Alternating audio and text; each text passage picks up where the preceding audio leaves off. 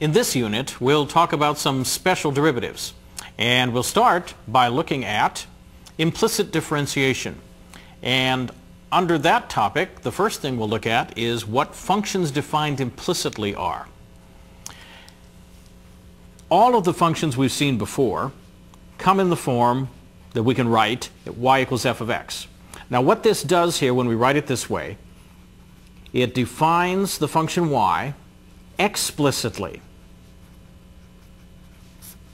as a function of x. So that is the way we usually see functions. You usually see y equals some formula here representing the function. Now sometimes functions don't come in this nice form. So we can ask the following question. What if y is not written in this way? Say in terms of, to put it another way, in terms of x. The next question one might ask, if that happens, is y still, well, it's not explicitly a function of x, but maybe it's implicitly a function of x? So is y implicitly a function of x? The answer to that in full generality actually is a hard question. We won't have to answer it that specifically, but we will ask what we can do to find out some representation of the function if it's only implicitly given. But before we do that, let's look at an example. Let us consider the unit circle, which you know is a perfectly well-defined curve. It's the unit circle after all. But as a function, we'd have to solve this for y. And if we do solve this for y, notice that we get two functions out of this. We either get the square root of 1 minus x squared, or we get minus or negative the square root of 1 minus x squared. So what we found out here is that there are two functions that are implicit in this original equation with two variables, x squared plus y squared equals 1. So two functions are lurking in there, and we have pulled them out by writing them this way by solving for y. Now we were lucky enough to be able to solve for y in this, but generally we can't do that. Just to make this a little clearer, let's look at the graphs of all three of these. The original curve, which you know is the unit circle, which I can just draw like this, crossing through one here and one here. And let's draw the other two so we can compare. This one is the upper semicircle, so it just looks like this, crossing here at 1, 1 and minus 1. And this one, of course, is the lower semicircle, going from minus 1 to 1 and down here to minus 1.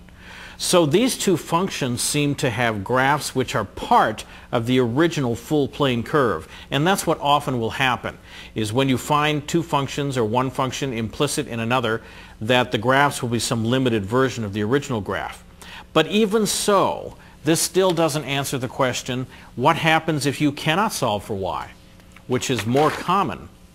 So let's write out a note about that. Sometimes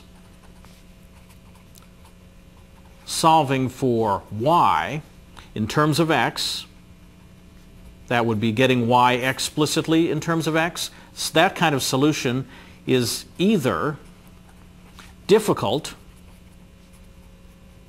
or even impossible, mathematically impossible. So let me give you two examples here so you can see what I'm talking about. The first one is x cubed plus y cubed equals 3xy. Now this, in terms of y, is a cubic in y. If you just think of the x as part of the coefficients, then you just have a cubic polynomial in y. And yes, you could solve for y if you knew the formulas for cubics. So this would fall under the category of difficult, but possible. Here is an example, however, of something very simple that is impossible. Suppose you have sine of xy equal to y. This one is impossible. There is no way for you to solve for y in terms of x out of this expression. You can approximate y if you knew what x was, but that's not the same thing as getting a solution for this. So those are two things that can happen, and we've already moved away from the x squared equal y squared case, where we were able to solve for y, to two cases where one's difficult and one's impossible. Here's something else that can happen. Also, Sometimes you can write down an equation and it has no meaning. And let me give you an example of that. Suppose I write down x squared plus y squared equals minus 1. Now this is a perfectly good equation, and you might look at it and say, well, I can go ahead and solve that for y. But before you do that, stop for a moment and ask yourself, are there any x and y values that make this true? The answer is no. If you take any real numbers, x and y, and you square them and add them, the lowest number you could get would be 0. You can't get negative numbers, so there's no way that this left-hand side can equal minus 1, which means this has no meaning. And no matter what manipulations you do on it, it's still not going to have any meaning. So, let us see if we can pull together some of these notes here and ask a further question. If an equation that you're given in x and y, two variables, does have meaning, okay, so we will assume that it has meaning, and let us also assume that y is implicitly a function of x. If that happens, can we, especially if it's implicitly a function of x but it's difficult or impossible to solve for y, can we learn something about y? And something about y for us is going to mean, in particular, say, does y have a derivative? That will be one of our largest questions. And so we will start addressing that question in our next. Let's now pursue that question we posed earlier, which was, can we find the derivative of an implicitly defined function? So that process will be called implicit differentiation, and we'll be looking now for derivatives of functions defined implicitly. So let me write that down also so we have it just so you can look at it here. This is also called implicit differentiation. And that's using just two words to say this.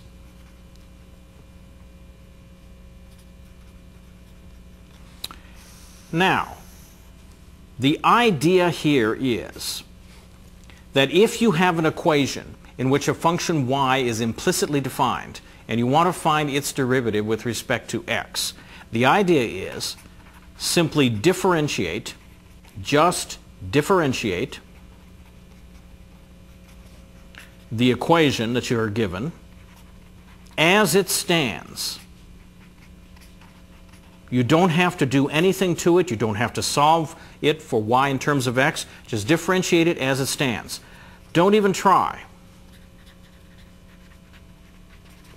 to first solve for y in terms of x.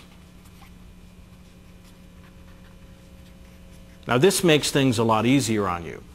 You're not going to solve for y in terms of x at all. Here, in doing this, the chain rule in particular will become very handy. But you will use all the other rules, the product rule, the quotient rule, and so on. So you want to keep all of those in mind. All right, let's begin by doing an example. Let's find dy dx for x squared plus y squared equals 1. That's that unit circle we've already looked at several times. So just a quick picture here in the corner so we can keep in mind what we're talking about. What we want to do is find the derivative here of y with respect to x, but I do not want to first write y explicitly as a function of x, although I can do that here. I want to avoid that process and just see how this implicit differentiation technique works. So I begin with x squared plus y squared equals 1 here. And as I said, I simply differentiate both sides as they stand. So I put d dx on the left of x squared plus y squared and d dx of 1 on the right. And this really is the best notation for this. It keeps things very clear.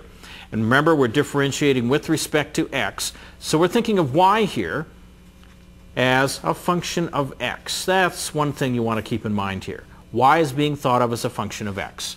So we have the derivative set up. Let's go ahead and do it.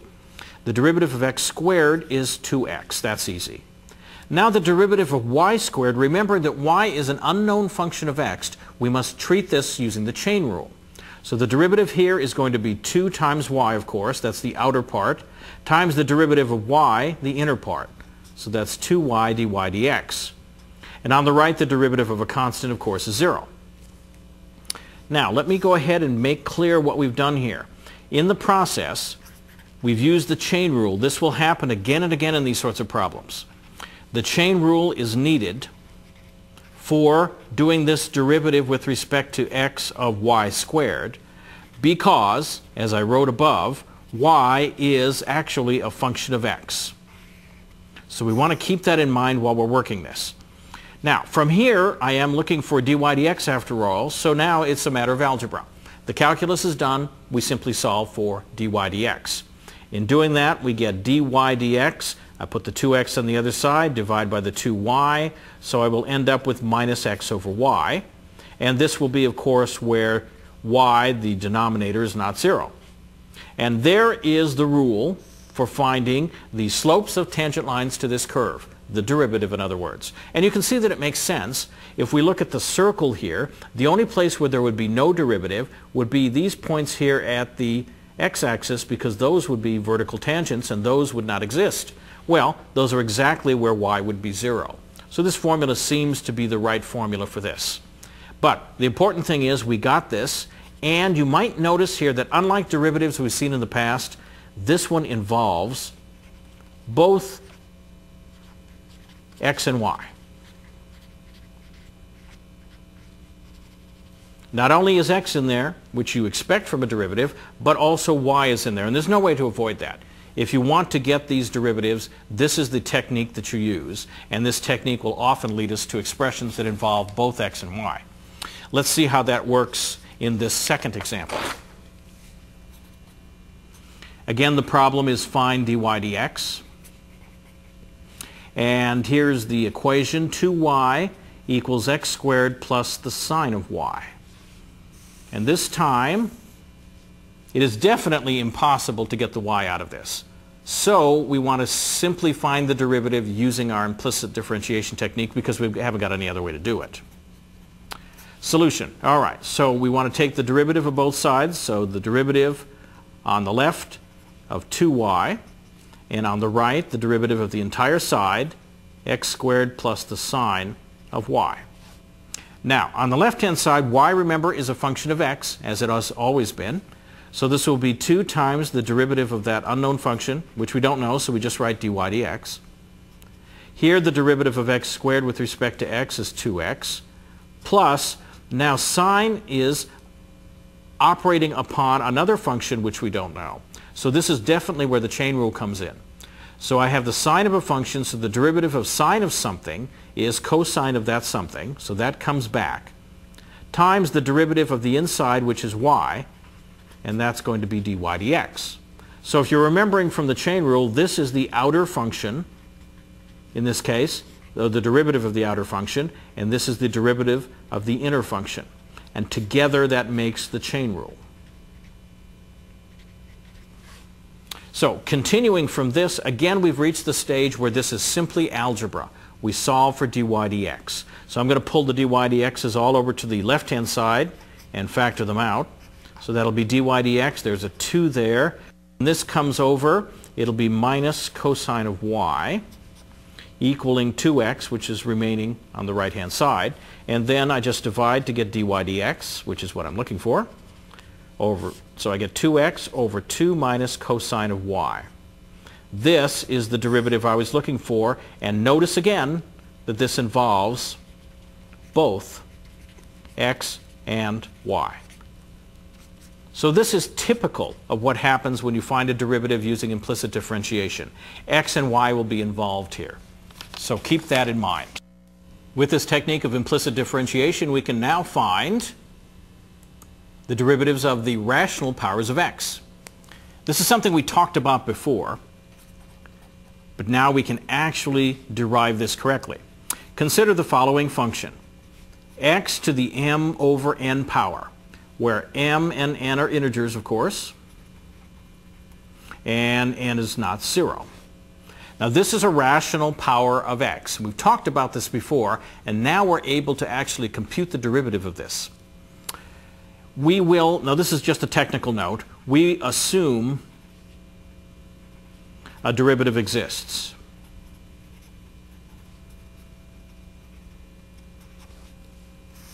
All right, let's do a little development here. And we're going to use implicit differentiation along the way. Let's write the following down. Write y, instead of f of x, y equals x to the m over n. And there is the function we're beginning with. If I can write my n correctly here. Y equals m over n. We cannot find the derivative of this directly because we don't have a rule yet. What we're going to do is we're going to rewrite this so that we'll be able to use implicit differentiation. If we raise both sides, and I'll write it out for you, raise both sides to the power, well, we want to get rid of the denominator here, to the power n. What do we end up with? We end up with y to the n equals x to the m. This is now an equation in x and y that is attackable by implicit differentiation, because that's exactly what we looked at before. So let's go to this next page and look at that. Y to the n equals x to the m. Then by implicit differentiation, we'll take the derivative of both sides just as it stands. So that's d dx of y to the n equals d dx of x to the m. And this is the implicit differentiation step. Now when we take the derivative of y to the n, because y is an unknown function of x, what we'll write down is n y to the n minus 1, that's the outer function, times the derivative of the inner function, which is y, and that's dy dx. On the right hand side we just have a power of x, so the previous rule we have, the power rule, works. M times x to the m minus 1. Now again we've reached the stage where it's just algebra. Solve for dy dx. So let's do that. dy dx is equal to, let's see, I bring the n underneath here, I'll have m over n, and then I'll have x to the m minus 1 over y to the n minus 1. But y was originally written in a form something like this, so we should be able to simplify things considerably here. Remember that y to the n minus 1 is really, here's the original definition of y, x to the m over n to the n minus 1. So I've just replaced y by x to the m over n, which is what it was to begin with. Now I simplify. M over n times n gives me x to the m, and then m over n times minus 1 is minus m over n. So now I can put that back in here, and I'll have m over n, x to the m minus 1 over x to the m minus m over n. And if I simplify this, finally, I'll have m over n, and then x to the m minus 1 we subtract, so subtract m, that's going to knock that m out, and then subtracting this will make it positive, so this will be x to the m over n minus 1. That should be something that looks very familiar, and we'll write this now in the form of a rule, and you'll see that it is. It's exactly the way the power rule ought to be, based on our experience. d dx of x to the m over n should be, you take the power down, m over n, times x to the power minus 1. And that's exactly what we just learned by our development on the previous page. And remember, implicit differentiation was essential for that development. So this is the familiar power rule, which is great. We don't have to learn a new rule. Now, likewise, the usual extension here, if we have a function u which is a function of x, we can rewrite this rule as the derivative of u to the m over n, and then using the chain rule, this is m over n, u to the m over n minus 1 times du dx. And so that's just the standard generalization to an arbitrary function. In fact, we will do an example of such a thing on this next page. But it's really nice that the same power rule continues to work for rational powers. And we will soon see that it also works for irrational powers too. Let's find the derivative now of x squared minus x plus 2 to the 3/4 power. With what we know now, we can think of this as a function like the u was on the previous page, taken to the power 3/4. And so the chain rule says you do the outside first, so it's 3/4, leave the inside untouched for now, and then the power is 3/4 minus 1 times now the derivative of the inside, which is easy. That's 2x minus 1. And we're done. We can simplify this to minus 1/4 if we like, and rewrite this a little bit by writing x squared minus x plus 2 to the minus 1/4 times 2x minus 1. But that's just a matter of taste at that point. Time for some exercises. For the first one, let's practice this implicit differentiation by finding dy dx, where x squared y plus 3xy cubed is equal to x plus 3. Go ahead and give that one a try. Let's see how this works out as an answer. Well, I want to take the derivative of this using implicit differentiation, so I simply differentiate both sides as they stand. So I rewrite this, and this kind of practice is really useful, so keep this up as you get more and more experienced. So I take the derivative with both sides using the d bar dx notation. Now I notice as I'm going along, here I have a product, here I have a product, here the y is just y, here it's taken to the cubic power, so I'm going to have to deal with that. So I'm keeping in mind the product rule and probably the chain rule will come into play here. Let's start. Let's take the derivative starting at the left. Well, the first thing I see is that x squared times y is a product, so the product rule says leave one of them alone, say x squared, times the derivative of y, well that's just dy dx, plus now the y left alone, times the derivative of x squared, which is 2x. So there's the product rule applied to this first expression. Plus, now when I do things with an expression that has a constant out front, I like to just leave the constant out front and deal with the rest of it without that constant in my way. Now this is a product, so again I'll use the product rule, x times the derivative of y cubed. Now the derivative of y cubed will involve the chain rule, so I even jot that down here to remember. And I will have 3y to the 2 power times the derivative of y, which is dy dx. That's half of the product rule. I need the other half now, which is to leave y cubed alone times the derivative of x, which is 1.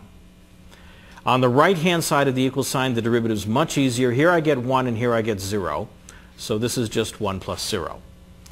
Once again, at this stage of the game, you have nothing to do but algebra. The calculus was done in this first step. This is now algebra where we need to solve for dy dx. So to practice that, let's bring all the dy dx's over to the left-hand side and factor out their coefficients. Here, dy dx has x squared as a coefficient. Let's see here. This dy dx has 3 times x times 3 times y squared. That will be 9xy squared multiplied by dy dx. That will equal everything on the right-hand side. 1 is already there. Let's see. This y2x, which I can write as minus 2xy, will be moved to the right. And then from within this expression, we have 3y cubed, which needs to move over as minus 3y cubed. And then this just needs to come underneath, and we end up with dy dx is 1 minus 2xy minus 3y cubed over x squared plus 9xy squared. And there you have it. You have found the derivative of this function using implicit differentiation here. Let's look at a second example or exercise for you here. Find dy dx again. This one's a little different but involves the same principles. Cosine of x times y squared is equal to y. So try that one. For this problem, we apply the same technique. As a solution, I will take the derivative and write it out using the notation d dx of the left-hand side equal to the derivative of the right-hand side. Now on the left, the chain rule immediately comes into play. This is cosine of another function, and that inner function itself will involve a rule that will involve the product rule. So, to apply the chain rule, I look at this and say the outer function's cosine. What is the derivative of cosine of something? That is minus the sine of that something. So this derivative begins minus the sine of xy squared untouched. Now the derivative of the inside, which is a product, involves the product rule. So it's x times the derivative of y squared. Again, the chain rule comes into play. It's 2y to the 1 power times dy dx, because y is the function inside. That's half the product rule. The other half is to leave y squared alone times the derivative of x, which is 1. And on the right-hand side, this is the derivative of y with respect to x, which we write dy dx. Again, we have done the calculus in this first step. We found the derivatives. Now we just need to solve for dy dx. Again, I will pull these dy dx's over to the left and push everything else over to the right. So dy dx, let's see what we have here. We have a lot multiplied by dy dx. Here we have minus sine xy squared times x times 2y. So let's put that in a better order. Minus 2xy times sine xy squared. There's a dy dx on the other side which we want to bring over. So that'll be over with the coefficient of 1, minus 1. And then y squared in here times the minus sine xy squared moves to the right. So that's y squared sine of xy squared. And finally, we bring this underneath, and we end up with all this algebra, dy dx, y squared sine of xy squared, all over minus 2xy sine of xy squared minus 1. And once again, we have found this derivative from this expression where we could not solve for y directly or explicitly by using implicit differentiation. And in all these problems, once you get the first step done with the chain rule, the product rule, and so on applied, the rest is algebra. So be sure and practice your algebra to get these right.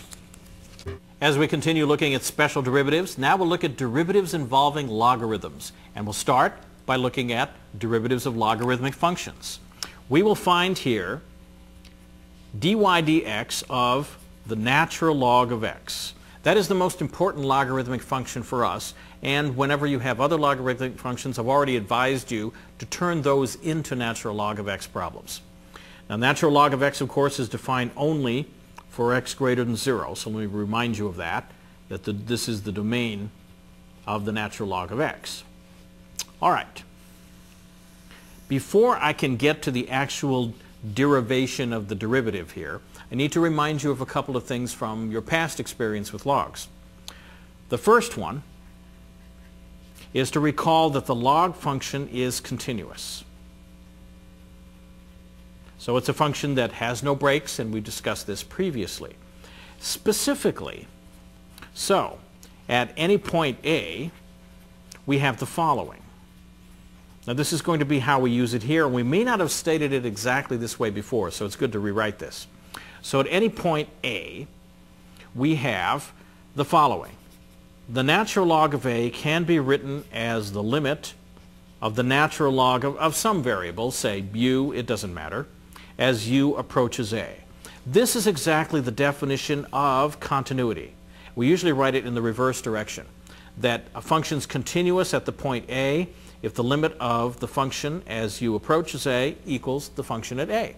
So this is the definition of continuity.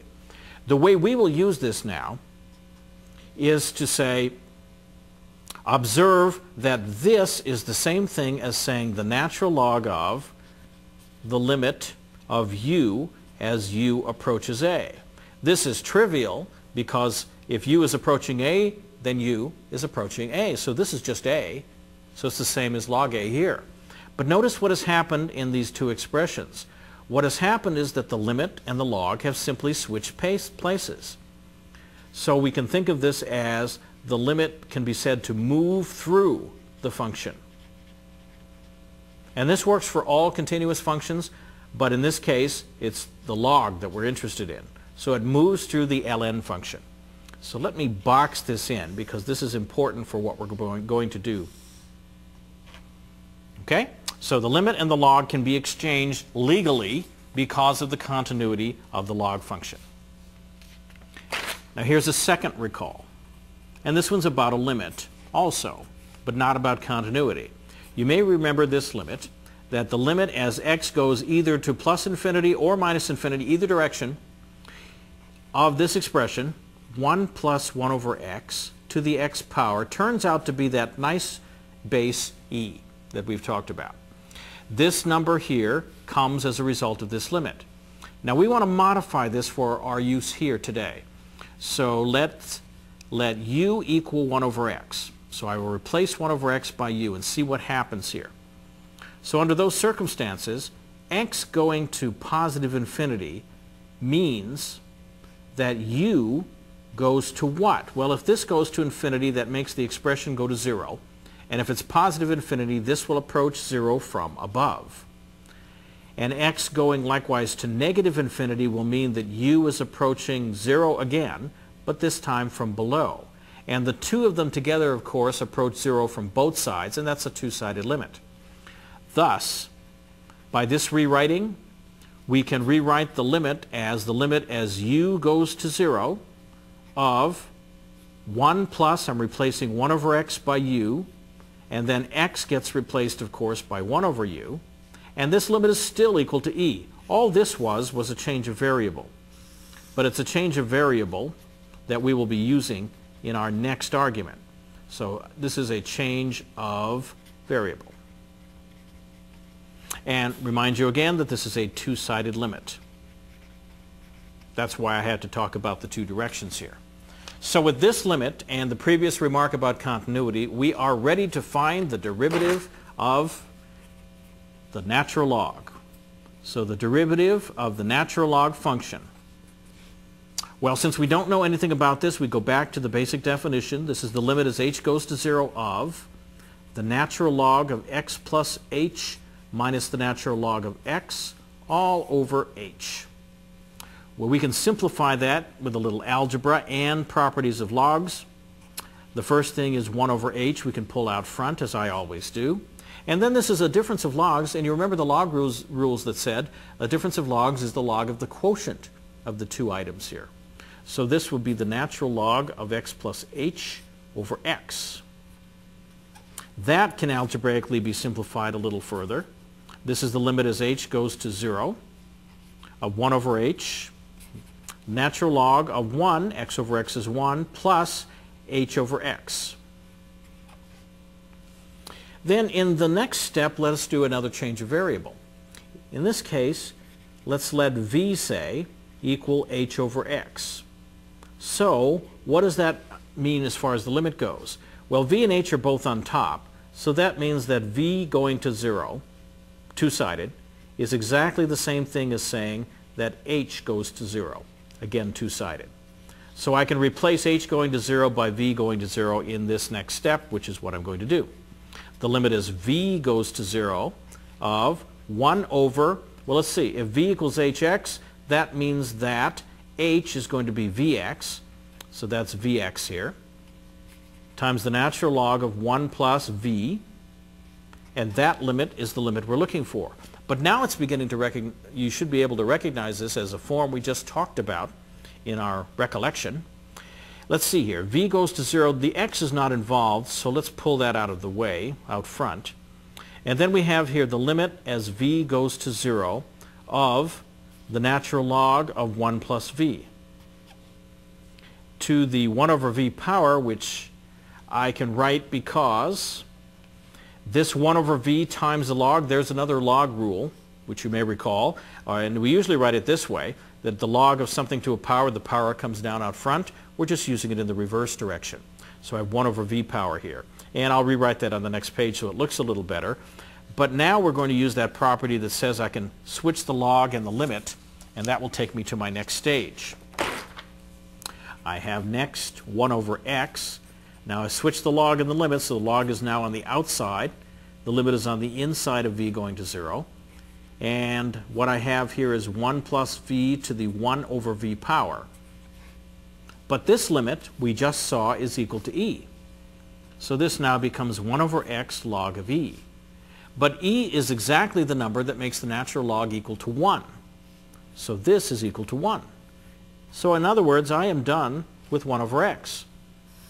So to pull this all together, what I have just found out is that if I take the derivative of the natural log of x, which is a function that is not a polynomial, it's not an algebraic function of any kind. This function has as its derivative the simple rational function 1 over x. Now that's really wonderful. And of course this holds only for x greater than 0 because that's the only place the log is defined. So there we have our derivative for the log function. And of course, just to write it in the same place, if we have the natural log of some function u, which is a function of x, then we simply flip it over, 1 over u, times the derivative of u because of the chain rule. And this always assumes that this function u of x is greater than 0 in the vicinity we're interested in. So this would be the generalized version of this very nice rule. So let's see if we can apply this rule. Let's take a couple of examples here. The first example will be natural log of x squared plus 1, and we want to find its derivative. Now just note for a moment, although it doesn't matter here, that x squared plus 1, because these are numbers that are added together, the natural log, there's no rule that would allow us to separate this. So I might write here, no log rules apply. So that's just a note. Let's continue onward. How would I take this derivative? Well, this is log of some function of x. So the rule says you just write 1 over whatever that function of x is, times the derivative of that function, which happens to be 2x here. And that's it. You're done. Let's take one that's a bit more interesting. Take the derivative with respect to x of the natural log of x squared times sine of x all over the square root of 1 plus x. Now, in this one, the right way to do this is not to try and do this directly, but use the power of the log to simplify this expression. You have those log rules that break up products, quotients, and bring powers down, and you should use those rules here. So the advice here is to use the log rules first, before differentiating. I'll just abbreviate differentiating that way. So if I do that before I take the derivative, so the d dx is still here, I'm not taking the derivative yet, I run the log through here and use all the rules. So this is a log of a quotient, so it's the log of the top minus the log of the bottom. The log of the top is a product, so it's the log of the first plus the log of the second. The first has a power, that will come out, and this bottom one over here has a power, and that will come out. If you put this all together, you end up with 2 log x, this is good to practice, plus the log of sine x, minus, because it's on the bottom, and then the power 1/2 comes out, log of 1 plus x. So there you have broken it down using the log rules, and you'll see now that the derivative is much easier to take. The derivative of 2 log x is going to be 2 times 1 over x, plus the log of sine x, you do 1 over sine x, the log always just flips it over, times the derivative of what's inside, and what's inside here is the derivative of sine x is cosine x, minus 1/2 times again the derivative of log of 1 plus x is 1 over 1 plus x, times the derivative of the inside, which is 1. And again, we're done. That's all there is to applying this rule. Well, one more thing before we leave this rule, which we will use a lot in this course, is to note something about a particular slightly generalized version of the log function. Our original log function was the log of x, just like this. However, remember it's only defined for x positive. To generalize the function a little bit to a larger domain, if we put absolute value of x here, this allows us to say that this works for all x's that are not 0. The log is still not defined at 0, but now it is defined for negative numbers because the absolute value is in here. This picture that this function will have will be something like this. Here's the original log function passing through 1, which is where the x's are positive. The x's are negative, and then hit with the absolute value is going to give us exactly this picture from -1 going off to the left, symmetric across the y-axis here. And this should be expected because the log of x and the log of minus x give you the same thing, which means that this would become an even function, as you may recall. So with that in mind, let us see what the derivative of this function would look like. The derivative of the natural log of the absolute value of x would be, well, it's going to depend on what x is, so we need two cases.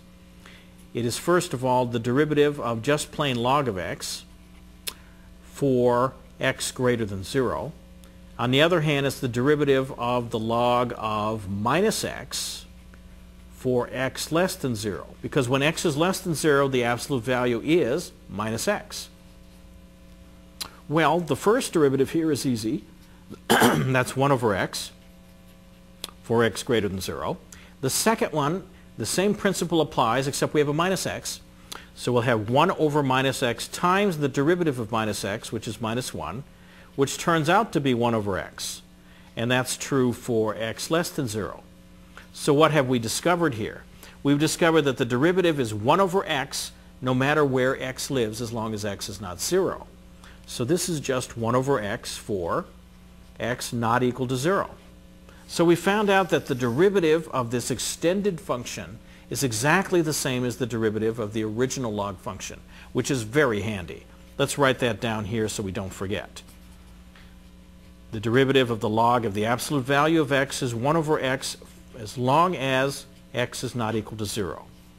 And this is going to be handy for our later work. We just looked at derivatives of the logarithmic functions. Now, there's a way to use logarithms to help you find derivatives of other functions that don't have logarithms in them. This is a nice little technique that we'll just take a moment to introduce. It's called the logarithmic differentiation technique. And here is the idea of this. What you do with the natural log is you prepare a function using it before you attempt a derivative. So before attempting a derivative. And it's a handy technique, but you have to remember to use it because there's no logarithm in the problem in question. For example, let me show you this. If y is equal to x squared times the cube root of 7x minus 14 all over 1 plus x cubed to the 4th power. And someone says to you, find the derivative of this function. Well, it's fairly complicated. It has a cube root in it. It has all these various powers. One way to attack this, if you know about the logarithm, is to hit both sides of this with the log and let the log break it up into parts, then take the derivative and solve for the dy dx that you're interested in. This can save you a lot of trouble. Let's go ahead and try this here. So first, before we even do anything involving the derivative, we'll do the preparation that I said. We'll go ahead and hit both sides with the natural log. Now on the left, of course, we just get natural log of y. On the right, you have to remember your natural log rules here. The natural log rules say, if you have a product, the log of the product is the sum of the logs. If you have something to a power, and this of course is to the 1/3 power, you have the power coming out front. There's no way to break up this difference, so we'll have to just leave that. However, down here, if you have something over something, if you have a log of a quotient, then it is the log of the top minus the log of the bottom, and so on. So if you put all those rules together from your past, here's what you'd end up with. 2 natural log of x, that's the x squared here, and then it's multiplied, so it's going to be added to 1/3, that's that power coming down out front, of the natural log of 7x minus 14. Now the bottom part, minus because it's on the bottom, 4 because the power comes down, and natural log of 1 plus x cubed. Now there's nothing we can do about this difference or this sum because the log of those, the log does not affect those the way it does products and quotients. So with this done, now we'll go ahead and differentiate. And the differentiation will be easier than it might have been. So we just differentiate, and of course this is implicit differentiation because we're just differentiating both sides as they stand. So the derivative of the left will be d dx of log y. On the right, I'll just go ahead and write it out. The derivative of 2 log x plus 1/3 log of 7x minus 14 minus 4 log of 1 plus x cubed. Now on the left, the derivative is 1 over y, dy dx. Because it's a chain rule, we have to take the derivative of the inside, which is y. The right-hand side, we have a 2 here, which remains. The derivative of log x with respect to x is 1 over x, plus the 1/3, which remains. And then the derivative of the log of some complicated function is always 1 over that function times the derivative of that function. So that's 1 over 7x minus 14 times the derivative of 7x minus 14, which is just 7, minus the 4, which stays out front. And the same process here. It's 1 over 1 plus x cubed times the derivative of x cubed, which is 3x squared. Now, at this point, the derivative is done. The calculus part of this problem is done. To solve the problem, however, you want to find the derivative of the original function, so we need to solve for dy dx here. And that's what we'll do next. And luckily, it's not hard. There's only one dy dx here. We're going to move the y, of course, to the other side. And when we do that, we'll replace it by what it is in terms of x. Remember, we started out with y being that large function of x. Now we can replace that. So I'll put that here first. This is what y was, remember, x squared, the cube root of 7x minus 14, all over 1 plus x cubed to the 4th power. Now that's the y that is multiplied by this entire side.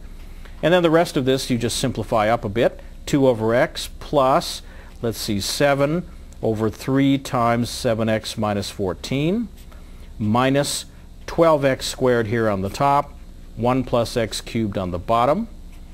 And that's it. You are now done with this derivative.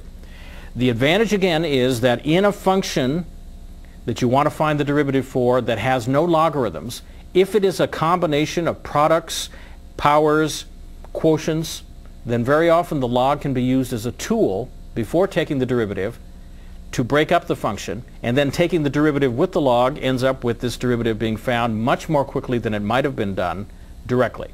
That's it.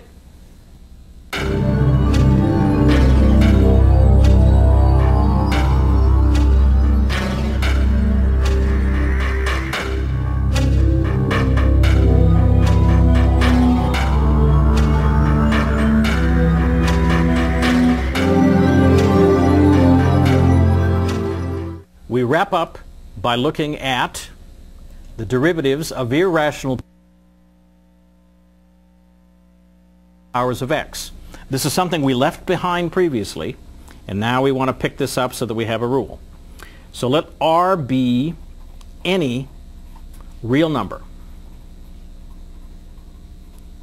So, unlike previous cases where we looked at powers of x, where we had the powers being integers or fractions, now we can let R be even something like square root of 2 or pi, actual irrational numbers, because what we're going to find out here is a rule for taking the derivative of x to the r.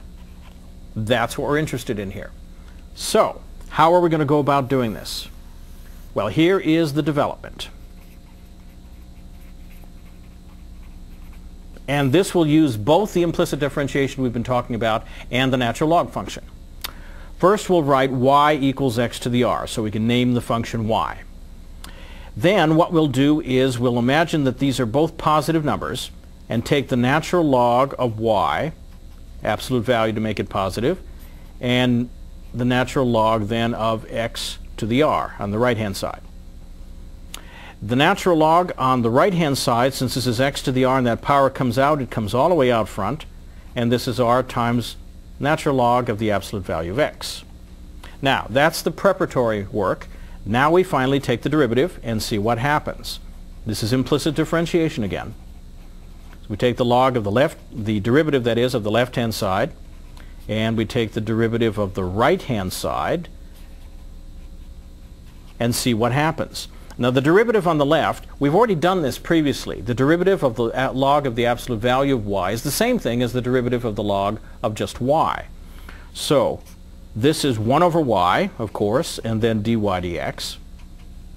On the right, remember r is a constant, so it just stays out front. Then the derivative of the log is the same thing we just did here, except it's just 1 over x.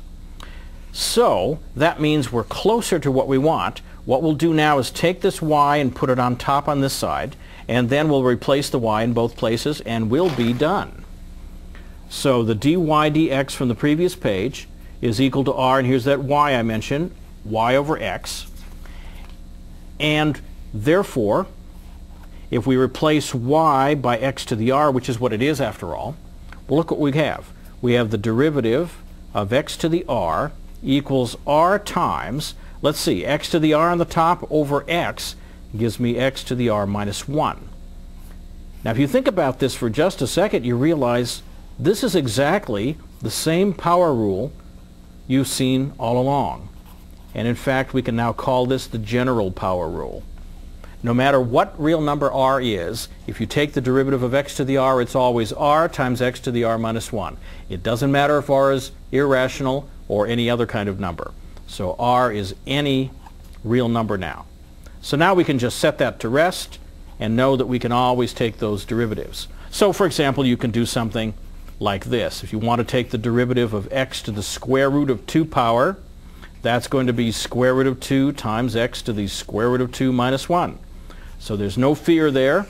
It is just the usual for some exercises. First of all, we've learned a lot about taking special derivatives in this section, so let's go ahead and practice a couple of those. Find dy dx. Here is the function.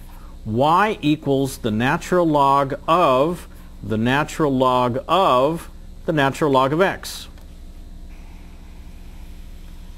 Why don't you give that one a try? I hope you weren't too confused by seeing 3 logs there. If we peel this apart using the chain rule, it really is not very difficult. It will use the properties of the derivative of the log, but it's not too hard to see what goes on. So if I want this derivative, I'm looking for the derivative of the natural log of the natural log of the natural log of x. And the key here is not to look too deep too soon. This is a function that is the natural log of something.